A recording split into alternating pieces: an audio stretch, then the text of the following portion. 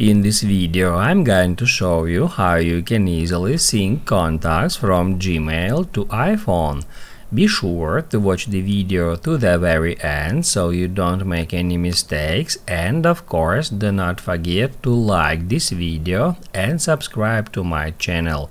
Thanks guys. So let's get started, and first off, open up Settings, then scroll down until you find Contacts, then get into Accounts, and first off we need to enter our Gmail account. We need to tap at Add Account, then select Google.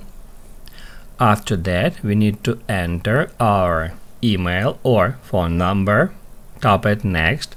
On the next step we need to enter our Gmail password, and then our Gmail account will be added right here, and we can tap at Gmail, and all we have to do in order to sync contacts from Gmail to iPhone is just make sure this feature next to contacts is enabled.